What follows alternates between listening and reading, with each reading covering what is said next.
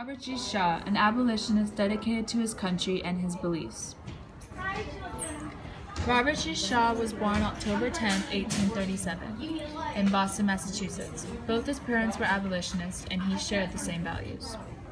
After dropping out of Harvard, Robert G. Shaw joined the 7th New York Infantry, where he finally found his calling. He was more than ready to fight for what he believed. He became the leader of the 1st African American Regiment, called the 54th Regiment. Him and his men fought in many battles.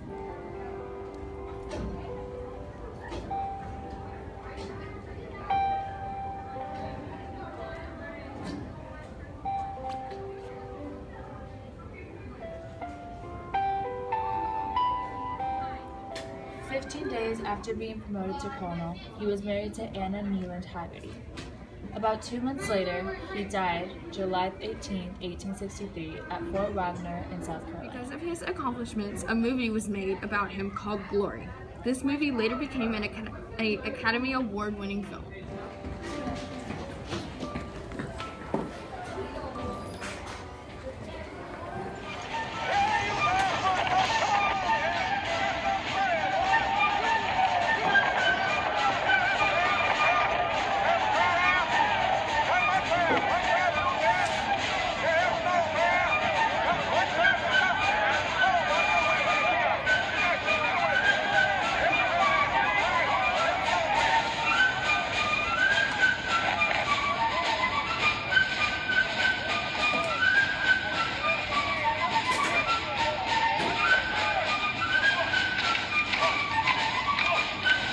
Also, there was a memorial created in Boston, Massachusetts, where a statue stands in his honor.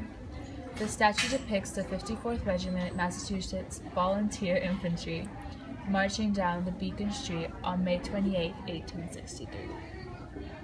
Robert G. Shaw, a legacy.